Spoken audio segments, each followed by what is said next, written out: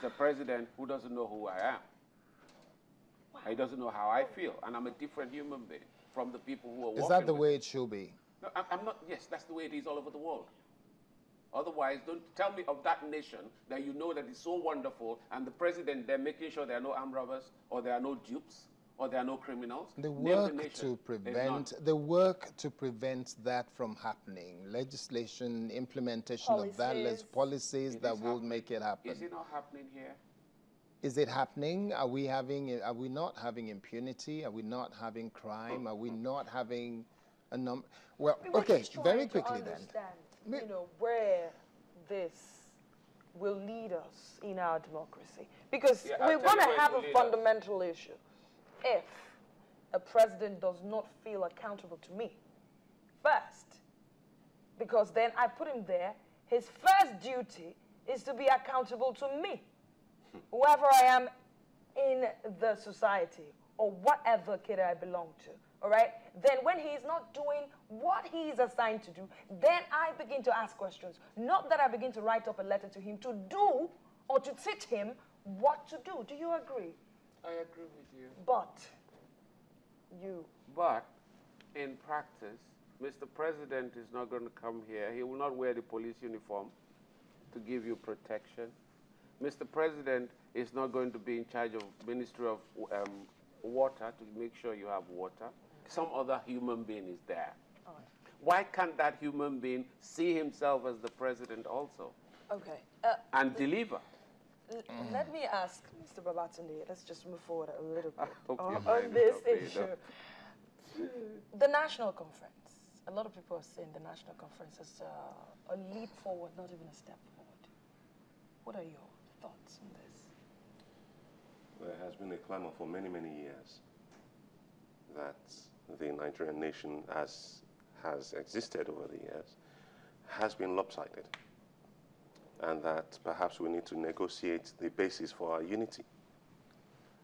The National Conference is all about that, ostensibly.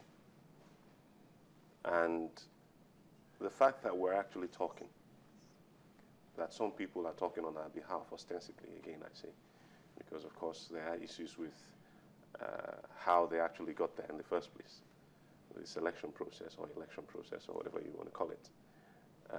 There are issues with the fact that 85% of the country is not represented at the national conference, and by that I mean the youths are not adequately represented.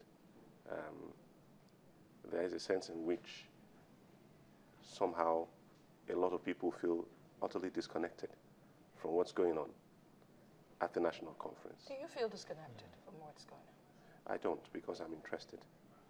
So the only way to not be disconnected is to be interested? I'm interested because at some point I'd like to be in a position where I can make decisions in however small a part of Nigeria on how we're going to do things going forward. So, of course, yes, I'd like to know what basis, what's been decided as far as, you know, how we're going to be relating with one another and what the rules of engagement are going to be in a unified Nigeria. I think that is an opportunity we must not miss. I think that everybody should pay attention to what's going on there, because there are certain things that have sort of crept past. Like, for instance, the committee in that national conference on devolution of powers, okay, has recommended that the local government level be scrapped. I think that's stupid. I've never heard of such stupidity in my life, okay, that some people would think that the level of government closest to the people should simply vaporize and should be left in the hands of people who we now know, okay, a level of government we now know that when people get there, they turn into demigods. Okay, I'm running for the governorship of Lagos State under my party, the PDP. And at the moment I see the governors, the way the constitution is set up, the second most powerful people in Nigeria are the governors. The most powerful person in Nigeria is the president. Okay, he holds sway over everything. Everything.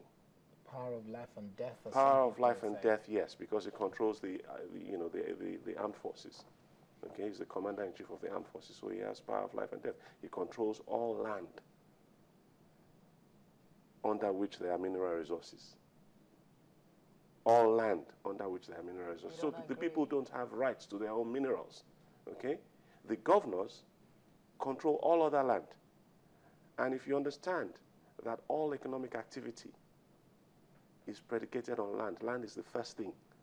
You want to sell papers, you have to have a space from which to operate.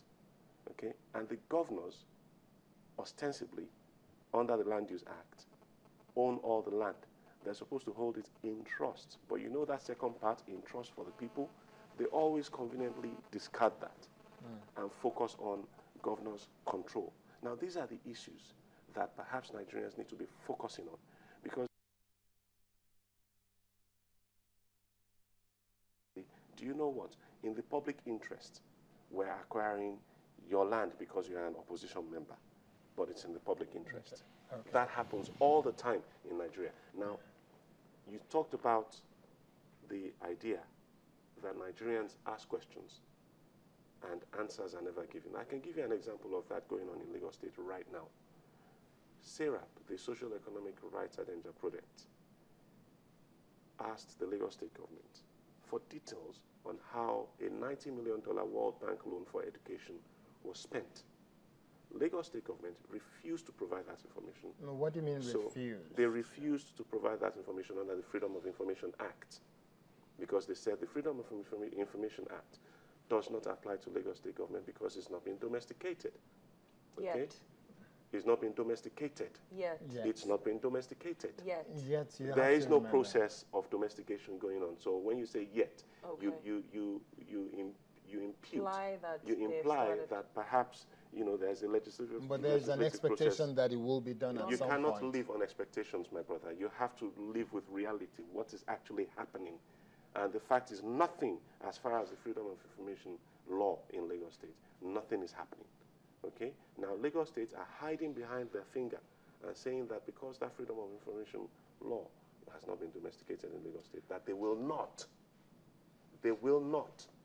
tell us how they spent $90 million loan, which future generations are going to have to pay.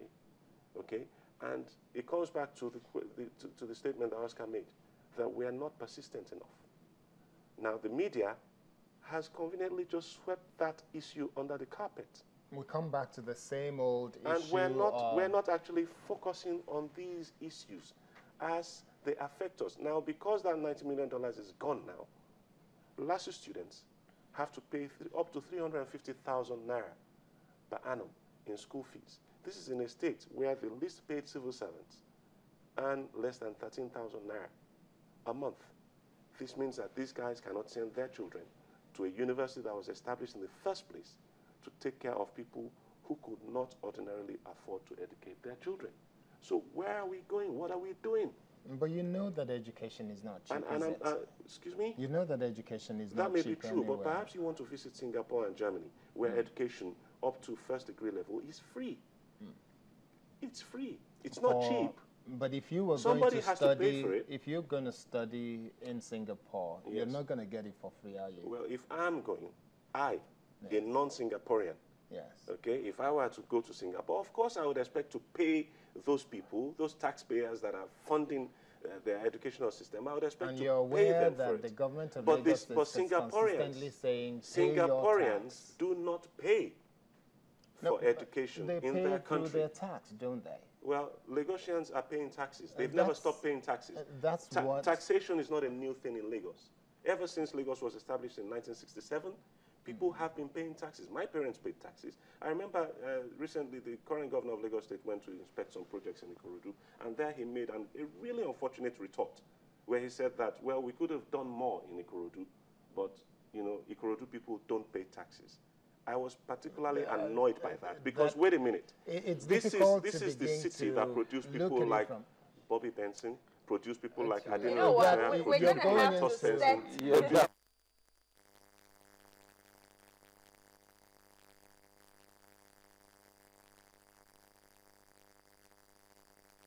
that are aspiring to lead. Well, okay, we will have to move on, but I guess the Lagos State government will at some point respond to that, because they're not here to defend. They're not here to defend your allegations, so we cannot touch on that. Yeah. But